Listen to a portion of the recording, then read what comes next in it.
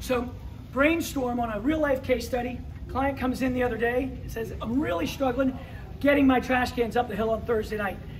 Trash cans are huge these days. He's got a bit of a hill.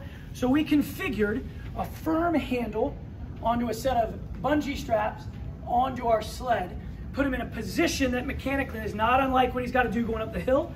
The bungees add some variability as he has to work nose to toes to work it. But we didn't stop there. We thought there's going to be times when the trash can gets a little off kilter, that sort of thing. So we changed his gait pattern. We had him take one hand, brace it, working that shoulder obviously as he karaoke's left and right. We take it to the inside hand, totally different set of muscular structures here as he goes left and right.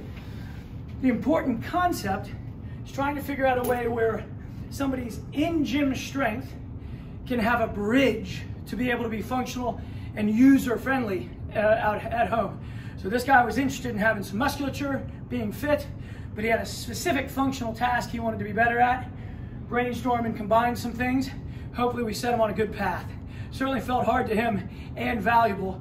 We wish him good luck on Thursday night.